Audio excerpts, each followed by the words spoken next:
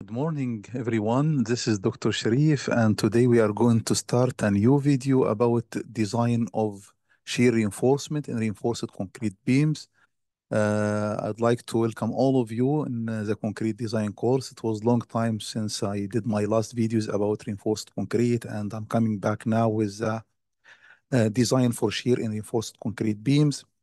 Within this video, we'll be learning how to design for shear reinforcement, which are stirrups or links, and how to get all requirements from the code. As you know, loads on beams we have, it will result in some shear forces and also like bending moments. Okay, the shear force will result in shear stresses, as you can see here. This is a reaction, and then you will have a shear force here. The shear stresses, this is the shear stress distribution in the cross section. And for the bending moments will result in some tensile forces and compression forces on the cross section, which will be compression at the top and at the middle of the beam and tension at the bottom part of the middle of the beam. We had like several videos about designing for bending moment, and within this video we'll be learning how to design for shear. Shear failure is very brittle failure compared to the flexural failure. So when we design, we have to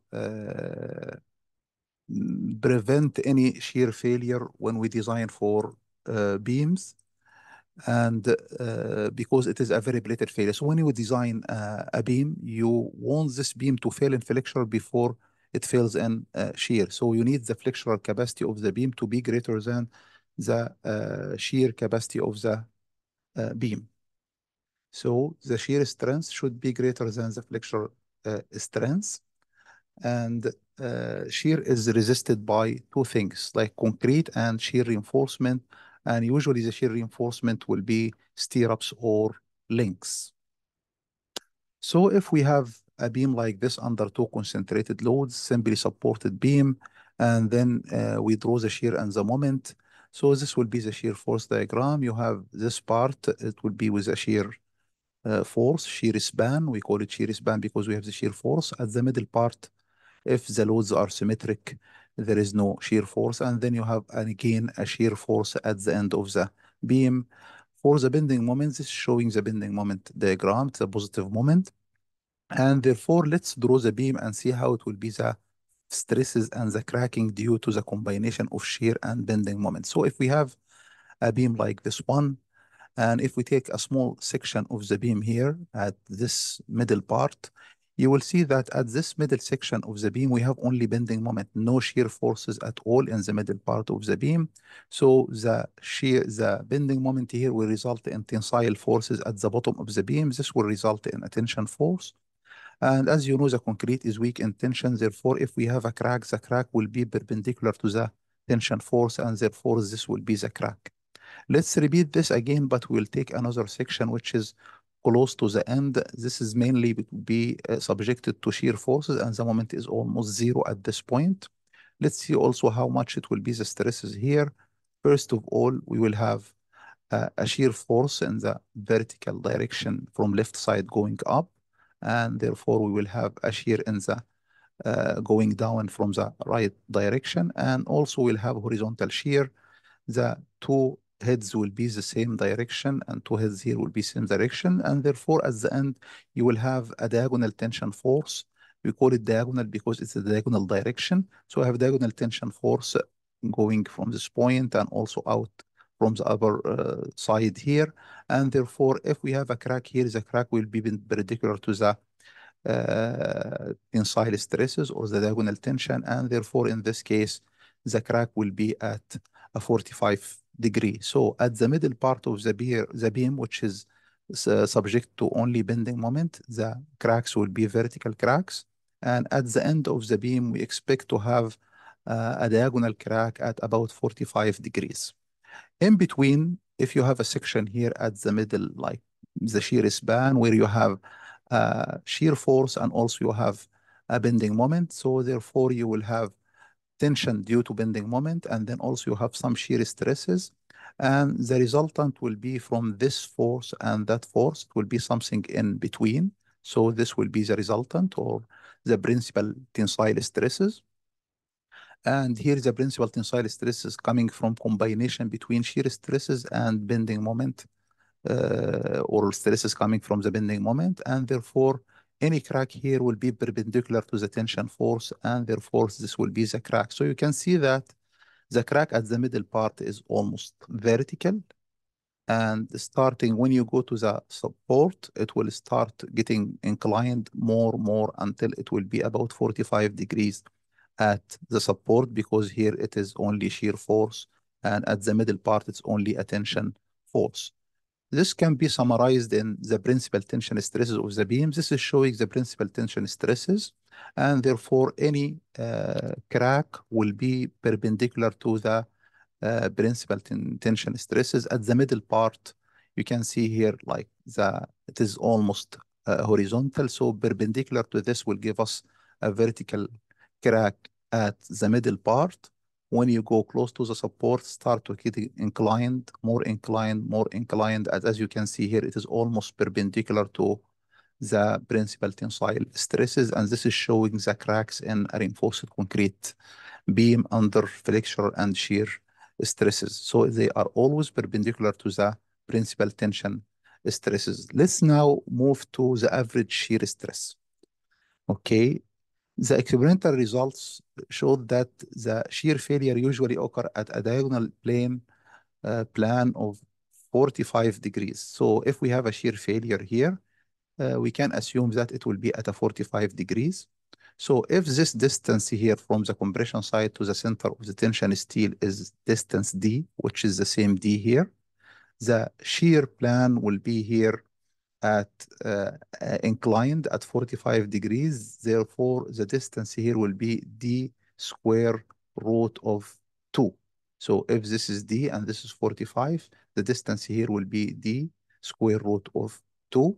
And at this uh, plane here, we have some stresses. The stresses are, we called it shear stresses, diagonal tension stresses. It's called V small. This is applied on this length and the width of the beam. So it is like if we draw it as the 3D, you will have the length here is D square root of 2 and the width is the B, and therefore the surface area over which is diagonal tension stress acts equals B times inclined distance here, which is D square root of 2. Now let's consider that we cut the beam at this section, and we will take only part of the beam. So we have, if you have forces here V and V, the reactions will be also V and V, and you will have some diagonal tension stresses here. We can get the resultant of these stresses will be called T capital. Now let's only take half of part of the beam, which is this one, and let's get how much it will be this diagonal tension force. Diagonal tension force equals the diagonal tension stresses multiplied by the area here, which is the distance, which is this distance, D square root of 2 multiplied by the width of the beam, which is B. So therefore, the diagonal tension force equal the stress multiplied by width of the beam multiplied by the length here, which is D square root of 2. Now let's make equilibrium in the vertical direction. So we'll say V equals to T cosine 45. So let's do that. V minus T cosine 45, which is T divided by square root of 2 equals 0. Now the T is already this value here. We can take it and put it here. It is V small b D square root of 2 divided by square root of 2. So this square root will be eliminated, and the result will be VBD. Therefore, the shear force, which is this one, equals shear stress or diagonal tension stress multiplied by B multiplied by D, which is the cross section. From here, rearrange the equation, we can get the shear stress or the average shear stress will be equal to the shear force divided by BD, and this is our important equation here, that shear stresses or average shear stresses in the cross section equals shear force divided by BD, and this will be the basic or the beginning for designing for shear.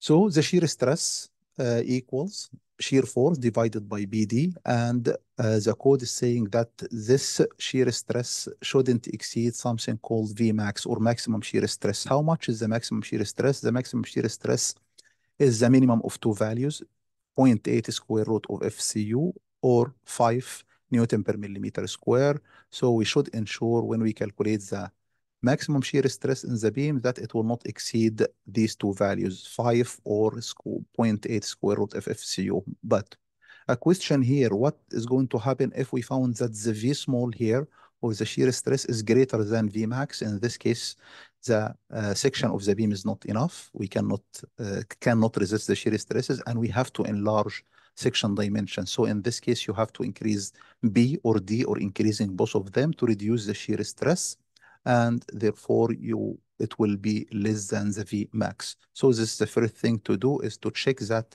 your shear stress is less than V max. If it is less than V max, we can go forward and we can get something called VC, which is the shear stress carried by the concrete. Shear stress carried by the concrete. From where we can get this shear stress? We can get it from this equation in the BS code. It is 0.79 divided by gamma M, which is the material safety factor. Material safety factor for concrete and shear is 1.25, multiplied by this value, 100 AS over BD to power 1 over 3, multiplied by 400 over D to power 1 over 4. B and D, this is the cross section, which is B is the width and D is the effective depth. Area steel here is the area of longitudinal tension steel at the section where you calculate the shear. So the area of longitudinal tension steel, not the compression steel, it is only the tension steel at the section where you are calculating the shear. 400 over D, and D again is the effective depth. But we have here some conditions that the first party here, 100 AS over D, BD should be less than or equals to 3. So if it is greater than 3, just take it as 3. The maximum value here is 3. So if you have 100 AS over BD is 1 or 1.5 or 1.2, it's okay. You can take it. But if it is greater than 3, the maximum allowable value is 3. So in this case, you take it as 3. The second part, which is 400 over D, this one should be greater than or equal to 1. So if it is greater than 1, it's fine. Take it as 1. Or 1. If it is 1.2, take it 1.2. 1.5, take it 1.5. But if the 400 over D is less than 1, so we take the value of 1. So the minimum here is 1, and the maximum here is 3. The last point here to mention is this equation, it was done for concrete strength less than or equal to 25 megapascal. So if you have the concrete strength FCU is greater than 25 megapascal, we have to multiply this value by another factor, which is FCU divided by 25 to power 1 over 3. So if you want to get the final value of VC, it will be equal to this part multiplied by FCU divided by 25 to power 1 over 3. And this is if the concrete compressive strength is greater than 25 megapascal. So by doing that, we can get the shear stress carried by the concrete. This concrete or shear stress carried by the concrete VC is develops from three main sources. The first one, the concrete compressive strength itself. If you have a higher concrete compressive strength, of course, it will increase the VC, and also the aggregate interlock. As you can see here, like this is if we have a shear crack, it is not a smooth crack. Usually it is rough, and it is difficult to move this one section from the other section. So because we have aggregates here, and this aggregate interlock will enhance the shear carried by the concrete, or will enhance the VC value. So this is another factor called aggregate interlock, will affect the value of VC. And the third factor is the dual action of the longitudinal tension reinforcement. You can see here, if we have a shear crack, it wants to open, but the presence of tension steel reinforcement will prevent the crack from getting wider, and therefore the VC also will increase. So the shear stresses carried by the concrete is affected by these three factors: concrete compressive strength, aggregate interlock, and the dual action of the longitudinal reinforcement. Let's move forward and talk about shear reinforcement. The shear reinforcement in beams are usually like can come in one of the following two ways. It could be stirrups or links, okay, or it could be stirrups plus bent bars. For the stirrups, they are like vertical uh, steel members, like a closed stirrups, okay. In the elevations, they will look like only like like lines, but in the cross sections, they will be like as a rectangle, and we'll see this within few minutes. And the second case, you can add stirrups plus bent bars. So these are the stirrups, the vertical, and for some of the longitudinal bars, you can bend them like that, and they will help to resist the shear stresses close to the support. So you are allowed to use only stirrups or links, or you can use combination of links plus bent bars. You cannot use only bent bars without links because the links are anyway required. At least 50% of the stresses, shear stress, should be carried by the links, and the other 50 or less can be carried by bent bars if you decided to go with the bent bars. Now, it is important to provide minimum shear reinforcement to minimize the thermal and shrinkage cracking. So the code is requiring similar to the minimum reinforcement for longitudinal bars. Also, we should have minimum reinforcement for shear reinforcement.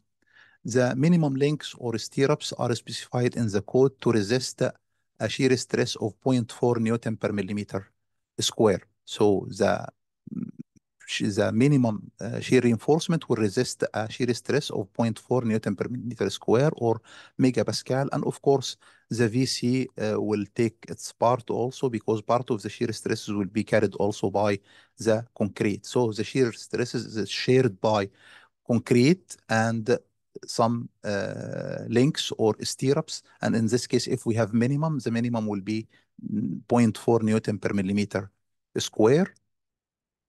And how to get the area of minimum links? Okay, we can get it from this equation. ASV should be greater than or equal to 0.4 BVSV divided by 0.95 FYV. What are these values? ASV is the area of the links or the stirrups. If we take a cross section in this beam, this is the link here. Okay, this rectangle is the link. So the ASV is the summation of this leg and this leg. So here we have two legs. So the ASV will be half here and half here. So this part is ASV over 2, and this part is ASV over 2. So the total ASV will be the area of one bar here multiplied by 2, because you have two bars. So this ASV is the summation of the area of the total legs of the stirrups. Here we have two legs. So it will be the area of this bar and the area of the bar here. Usually, if we are using like diameter of 8 millimeter links, and the area of the bar is about 50, so the total will be about 100 millimeter square. And of course, if you increase the diameter of the link, you increase the ASV. Now, what is BV and SV? BV is the width of the cross section. Width here is BV. SV is the distance between the stirrup and another stirrup. The distance between links, we call them SV. And all of that will be divided by 0.95 FYV. What is FYV? The yield strength of the steel used for stirrups. Sometimes you use different steel for longitudinal bars and another steel in the for the stirrups. So just to specify the FYV, if this is the yield stress or yield strength of the stirrups. Sometimes it could be the same material as the longitudinal bar, so it could be also the same. Now, within this equation, we have two unknowns. BV and FYV, they are known. So ASV, this depends on the diameter of the link. So we don't know the diameter. We need to design which diameter we will use. We will use 8 or 10 or 12 millimeter. And also the spacing between stirrups. We don't know also the spacing between stirrups. And when you have something like that and you have an equation with two unknowns, so we can assume one and get the other. Usually we can assume the diameter of the link. Once we have the diameter, we can get the ASV, the area of the two legs. So the ASV will be known, and the only unknown in this case will be the spacing. When you increase the diameter, the spacing also will increase. When you decrease the diameter, the ASV will decrease, and also the spacing will decrease. In members of minor importance, such as lintel beams or where V is less than zero point 0.5 VC, links may be omitted. So if you have a lintel beam, which is like not important beam above windows or above doors, and VC is very low, it's less than half of the VC. In this case, you may not use stirrups. Otherwise, you should use at least minimum stirrups in all important elements or whenever the V is greater than half of the VC. According to the BS code also, design links are required when the V is greater than VC plus zero point 0.4 because we said this zero point 0.4 when is already covered by the minimum links. So if the shear stress is greater than shear carried by the concrete plus zero point 0.4, in this case we need to design or links which will be more than the minimum. In this case, we can get the area of the stirrups or the details of the stirrups using this equation, ASV equal BVSV multiplied by V minus VC divided by 0.95 FYV. V minus VC in this case will be greater than zero point 0.4 if you take it the other side. So V minus VC in this case should be greater than 0.4 and therefore it is more than the minimum links. So from this equation, everything we know again, ASCV is the area which is unknown at the beginning. SCV also is unknown. Others are known for us. So we assume the ASCV and we get the spacing between links as in the previous case. And the value of V here is the shear stress at the shear critical section. Where is the shear critical section? We'll talk about this within a few minutes, but usually it is at a distance D from the face of the support. Sometimes we call it VD. So the shear stress that we use it for the design of the stirrup is the shear stress at the critical section, which is at distance D, at the effective depth distance from the face of the support, and we will see this in our examples. Some notes here also, like this figure shows or summarize all the design requirements of shear or links by the BS code. We can see here at the horizontal axis, this is the shear stress, and the vertical axis is the area of the required shear reinforcement. And we have like at 0.5 VC, less than 0.5 VC, if the shear stress is less than 0.5 VC, this part here, no links required in members of minor importance. From 0.5 VC to VC plus 0.4, we use minimum links. Okay, minimum links are required, and we get them from this equation, which we just showed a few minutes ago. And if the shear stress is greater than VC plus 0.4, you can see that the area of shear reinforcement will increase as the shear will increase here, and we can get this from the last equations that we show in the previous slide. So this is summarize the values. If we have minimum, so it will use this equation. And in this case, VC will be between 0.5 VC and VC plus 0.4. If the V is greater than VC plus 0.4, so we have to use the second equation to design for links. Shear critical section. The shear critical section, we have two sections. If you want to check for Vmax to compare the shear stress against the Vmax, so we take the critical section in this case will be at the face of the support. So we calculate the shear stress here and we compare it to the Vmax, which is the minimum of 5 or 0.8 square root FCU. And if you want to design for stirrups or design of the stirrups, the critical section will be at a distance D from the face of the support. What is D? The D is the effective depth from the compression side to the center line of tension steel. So we have to calculate the shear force here, and then we calculate the shear stresses at distance D, and then we use it to design for the stirrups.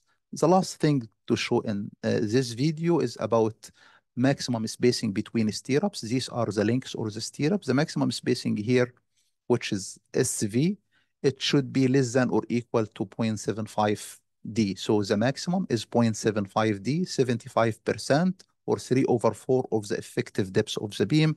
The spacing should be less than or equal to that value. So if you get a spacing more than 0.75 D, you should reduce it to 0.75 D.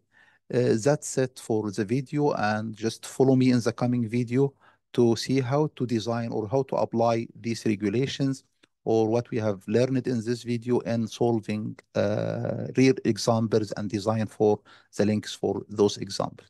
Thank you for watching and looking forward to see you in a coming video. If you like the video, please don't forget to like, subscribe, and share it with others. Thank you and goodbye.